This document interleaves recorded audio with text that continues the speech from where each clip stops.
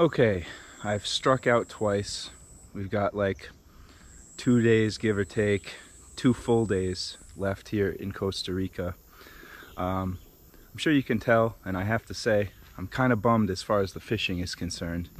You know, you come to a place so abundant with all kinds of wildlife like Costa Rica, and you expect, oh, fishing's gonna be great, there's gonna be all kinds of opportunities, and it's just not really how it's worked out so far. But I think I've learned that through travel fishing in various places over the years, that every single place you go, doesn't matter where, it's going to be tough if you're on your own to figure things out, especially in the short time that you have. So I got to keep that in mind. Not saying I won't find fishing opportunities, but I can't help but feel a little pessimistic at this point. So the other thing is, you know, we're staying at this beautiful place up in the mountains. I can't exactly go out on little fishing excursions by myself and like leave my wife up here. So that's another reason why I've been mostly fishing at the beach, so that she can enjoy the sun and the sand and I can enjoy the surf. Anyway,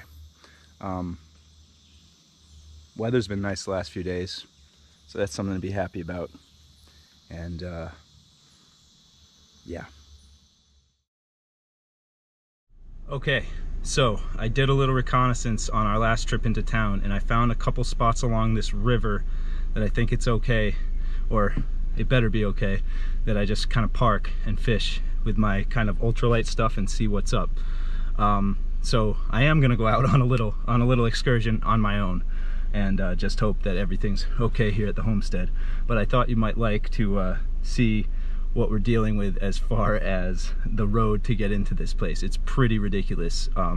It wasn't until I came here the first time on my honeymoon like 6 years ago, before I knew that cars, provided they have four-wheel drive, can even make it up and down these kind of inclines. What you got to do besides four-wheel drive, when you go down, you'll see you have to go super slow, and also like pump the brakes. Pump. Anyway, so that'll be the first thing you see.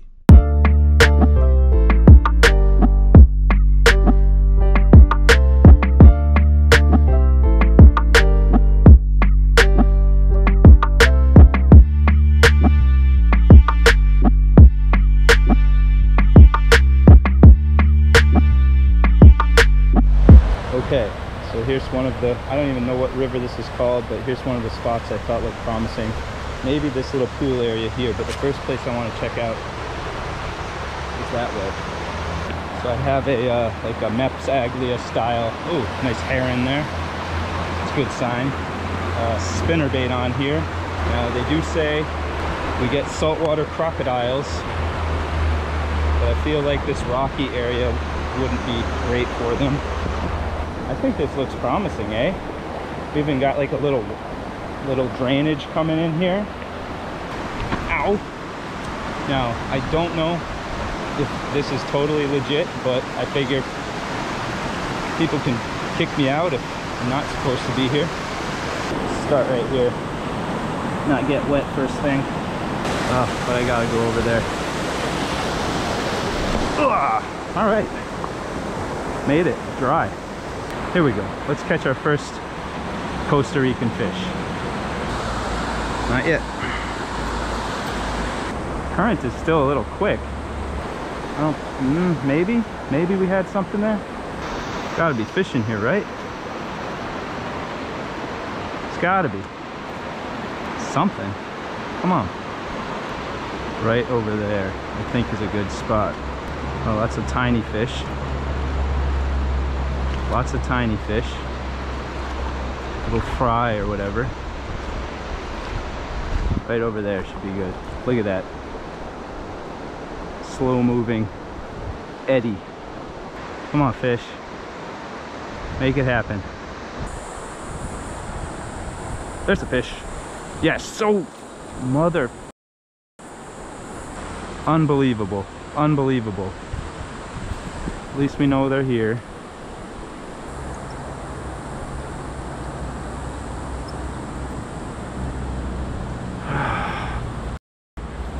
Come on. Guys, damn it. I was walking back Well, whatever this thing is, we're gonna keep it, I think. I was walking back to change my lure, and of course, fishing along the way, had just turned the camera off, and we catch one of these guys. Reminds me of like a smallmouth bass. It's not, but okay. First Costa Rican fish, maybe the only Costa Rican fish.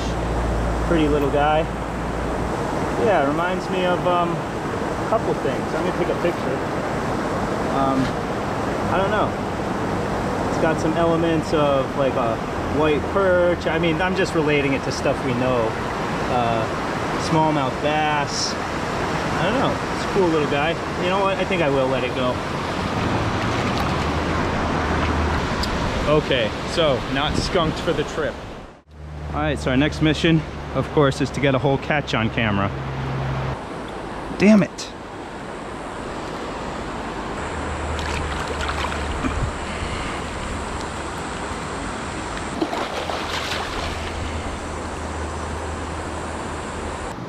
All right, so now my reel wants to crap out on me. Come on. So I don't know if it's from getting salt in it yesterday or what, but this reel has completely given up on me. I can't even reel it in. So I have another reel in the car, but it's gonna be very time consuming to switch from 40-pound braid to like 6-pound mono. And I don't have a lot of time to do this, but this is what we just gonna have to do to be able to fish. So mother. Okay. I was gonna say that sidetracks us about 15 minutes, but now my lure is stuck in my backpack. Look at that lobster looking thing. Oh, and that spider. Lots of wildlife around here. All right, hey, maybe that was a blessing in disguise.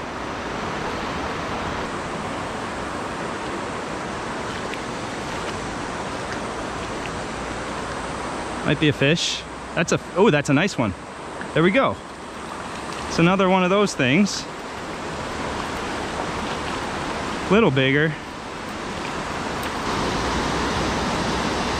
It's grunting. Could be a kind of, I mean, I don't know, do grunts spawn in freshwater streams or something? I think I might want to keep this one. You know? You know what? Sorry for you catch and cook people, but I might wait for something bigger, or I don't know. I'm gonna play it safe. There he goes. Ah!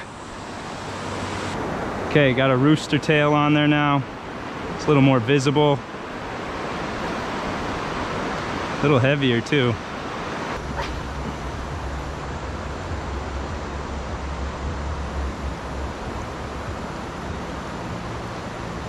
There we go. I think it's just another one of our little friends.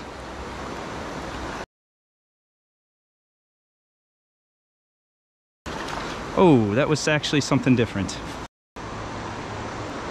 That had bigger scales. Okay, EPF swim in Costa Rica. The thing is, I'm not gonna be able to cast this very far, but whatever. See if we don't lose it right away.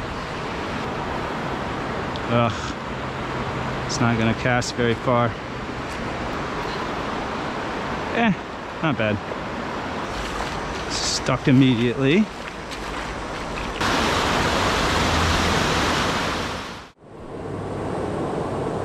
A little wildlife for you.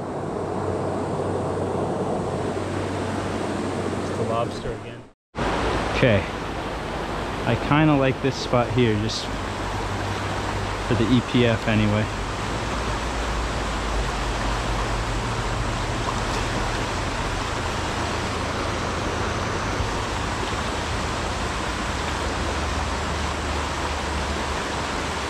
Yes! Different species. Different species.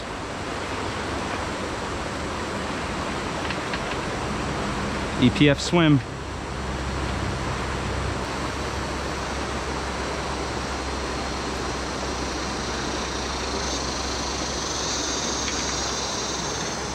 That's a good one.